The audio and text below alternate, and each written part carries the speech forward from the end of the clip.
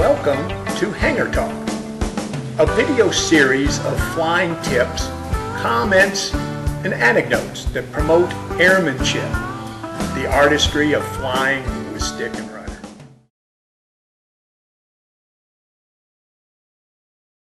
Welcome to the third and final Hangar Talk in a three-part series titled Airmanship and Aerodynamics. In the previous two parts of the series, I established 3 points. The quality of training, not quantity of training, is a root cause of weak pilot proficiency and the unacceptably high occurrence of loss of control accidents while maneuvering. Bad pilot habits relating to the use of flight controls is a common hindrance to good pilot stick and rudder skills, to airmanship. I emphasize that poor habits actually develop because of how we train pilots. A better understanding of aerodynamics and flight controls is a definitive training aid to pilots who aspire to good airmanship and to becoming a safer pilot. In this final part 3 of the series, I will discuss a fundamental stick and rudder skill that is largely unknown, rarely practiced. In fact, the skill is discouraged in pilot training. Ironically, I think it is the single most important flight control habit a pilot can have. Release elevator. Unload before you deflect the ailerons. Unload before you roll. It's fundamental to good airmanship. In an emergency, the action will save your life. Consider the following situations. 1, you're rolling out of a base to final turn on approach to landing. Situation number 2, you're rolling out of a steep turn on heading, looking good. Situation 3, your airplane has been upset to an inverted attitude following an encounter with weight turbulence. In the final situation after takeoff, with your aircraft at maximum gross weight, your exuberance during the climbing turn causes the airplane's high wing to stall. The low wing flies over the top into a spin. The first 2 situations can be considered routine. A basic descending turn and a level steep turn are maneuvers taught and tested to earn a pilot's license.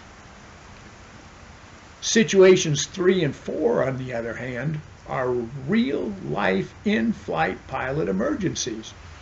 An inverted attitude or a classic slipping stall spin at low altitude are usually fatal to the pilot. The control inputs you routinely make in situations 1 and 2 will form your habits. Do you use the flight controls correctly when directing your airplane to turn? Or instead, do you use the yoke and steer? When you are building flight time, when you are burning avgas and focused on your GPS, your use of the flight controls become your habits, the reflex actions that you will use in situations 3 and 4. If your pilot habits are based upon good airmanship, upset and unusual attitudes are readily recovered, even at low altitudes. If you have practiced weak stick and rudder skills, if your pilot habits are built upon poor technique, your reflex reactions in situations 3 and 4 will most likely result in a tragic outcome. A roll is the fundamental maneuver common to all 4 situations. A pilot should use the same control input in each of these 4 situations. Whether rolling out of a turn, recovering from an upset attitude, or reaction to a spin entry, the pilot's correct flight control input should be to direct a roll. With reference to a rolling maneuver, consider first, proper control inputs for a rolling maneuver are not obvious to most pilots. because this maneuver is not taught in pilot school. To the contrary, fighter pilots are very much aware of control inputs to command a roll. They intensely study and practice this maneuver. A rolling maneuver is a big deal to structural engineers. They are very concerned with rolling moments and the flight control inputs that command them. Unload the elevator and roll is the definitive airmanship maneuver. A pilot should always unload the elevator, that means release elevator control pressure, before using the ailerons to roll.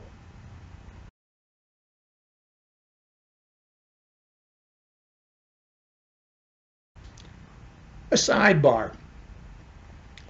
The rudder has the purpose to control or to counteract yaw. In airplanes that exhibit adverse yaw, rudder and aileron are used together to command a roll. Classic flight instruction teaches pilots to use rudder and aileron together when rolling into and out of turns. However, many modern airplanes do not exhibit adverse yaw, so rudder input is not needed when the ailerons are deflected to command a roll. Key point, that comment does not change stick and rudder skills. Use the rudder when needed, as much as needed, to control yaw. Let's review again that situations we talked about. First, you're rolling out of your base to final turn. You're rolling out of a level steep turn. Weight turbulence upsets your airplane to an inverted attitude. After takeoff, your exuberance causes the airplane to spin. The control elements in all four of those situations cited are the same, whether rolling out of a turn, recovering an overbanked or inverted attitude, or recognizing and recovering spin entry. The control inputs to recover are exactly the same. Neutral elevator, unload, release pressure. Top aileron with rudder when applicable.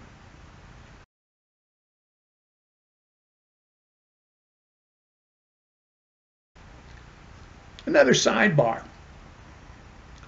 When speaking about using flight controls, aviation pundits and educators universally instruct pilots to push or move the stick forward to neutral. I know you are probably good stick, but I bet that probably on your best day, and for sure when you're inverted only 300 feet above the ground, you do not know the stick position for neutral elevator. Instead of pushing, yanking, and jerking on the flight controls, why not allow the airplane to make you look good? The airplane knows angle of attack. The elevator knows neutral.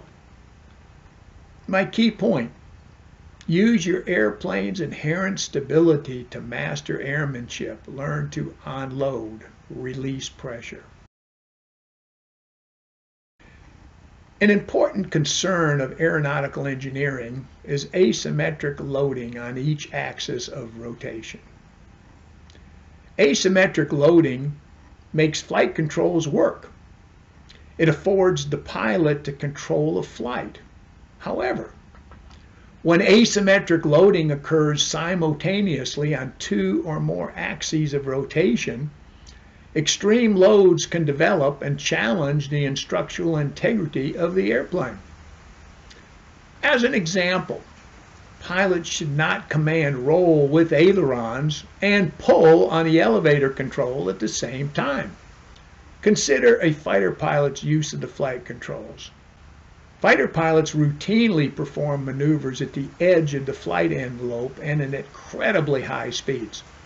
Asymmetric loading under those conditions will break even a fighter plane.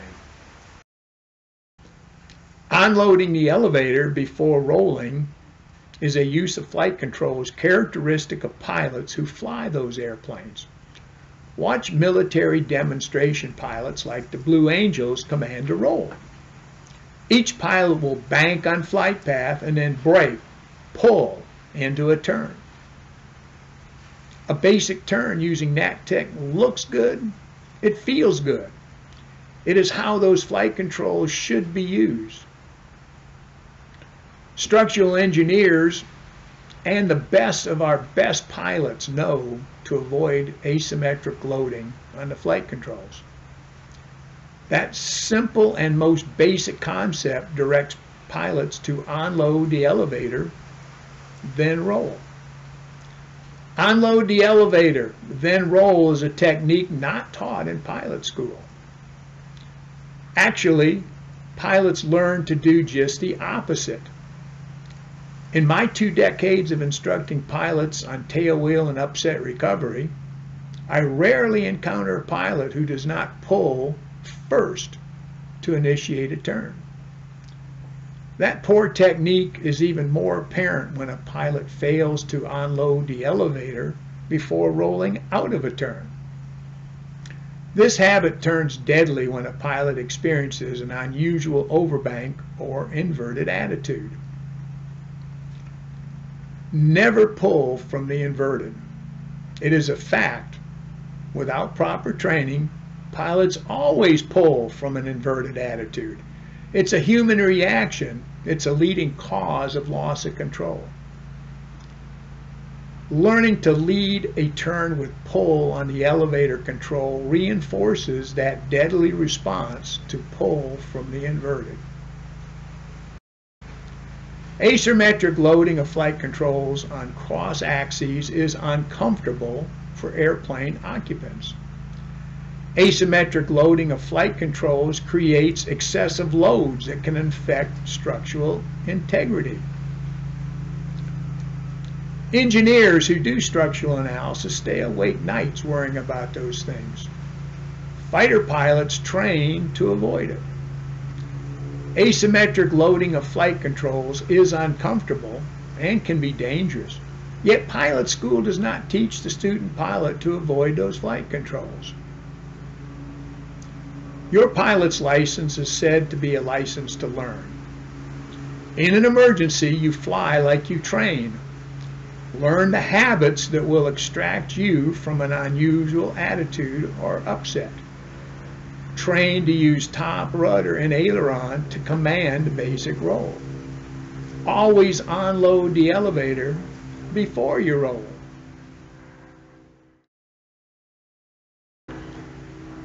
In my introduction to this series, I made the point that airmanship and aerodynamics is not a step-by-step instruction about how to fly an airplane.